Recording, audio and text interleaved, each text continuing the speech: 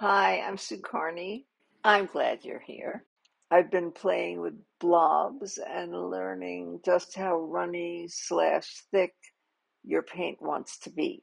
I started seeing other artists work with blobs, and of course, they caught my eye. I mean, look at this stuff. It's really amazing. And while I don't think I'm going to create artwork as mannered as this, there is something so satisfying about working with thick paint and making blobs. Let's look. This is how I usually mix my paint, thin and runny, because I want it all to interact and mix together to one degree or another. But now for blobs, I had to do it differently.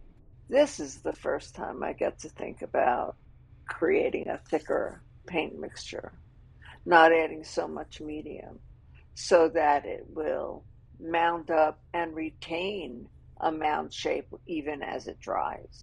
I'm discovering, in fact, that you want to see that little nipple. I'm discovering that when I get my paint to the right consistency, that little nipple will recede and the roundness will stay.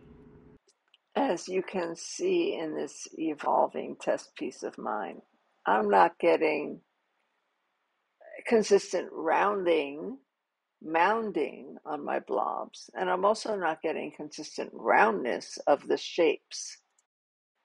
So even though I don't see blob painting as something that's compositionally attractive to me, I am having a ton of fun coming back to this little tile over and over again and looking for what makes the blob work. How I hold the bottle, making sure I keep the tip inside the wet paint as I squeeze. Yeah, it's meditative, and I think it's really a nice thing to practice and play with. Practicing this skill is steadying my hand. It's teaching me a lot about paint consistency.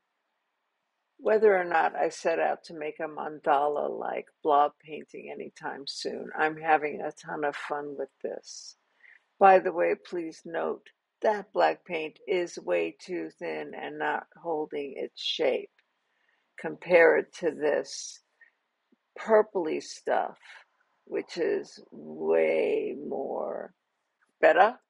As usual, I hope this inspires and encourages you to try something new, to mess around, to experiment, and to have fun. So, hey, mix some thicker paint and start blobbing. Whether or not you set out to make mandala blob art, it's a good skill and it's fun to do. Let me know how you go. Hit the subscribe button. Please share this, and I'll see you next time. Thanks again.